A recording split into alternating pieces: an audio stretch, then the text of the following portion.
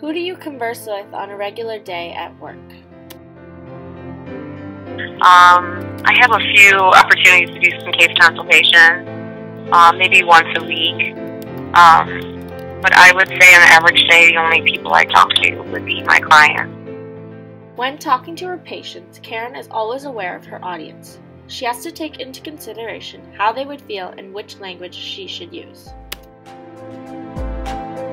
I don't talk down to people, it's just I definitely choose language that I know they'll understand.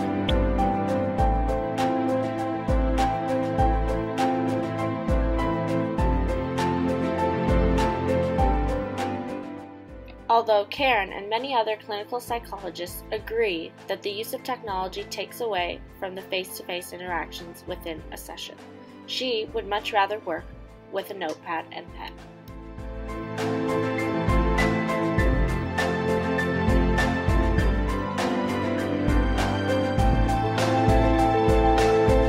And then I have other clients where the majority is done in a very small, kind of brief version of a file where we just make very brief notes related to progress, and they also have their initial intake paperwork in there, which is,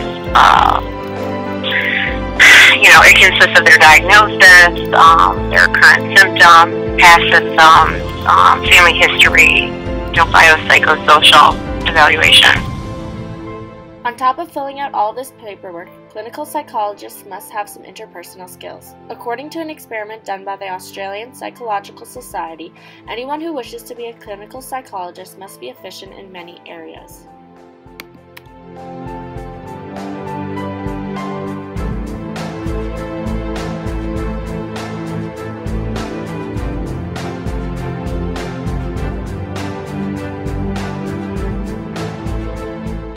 They must have the ability to consider the purpose of their therapy session and have the appropriate responses to adequately help the progress of their patient.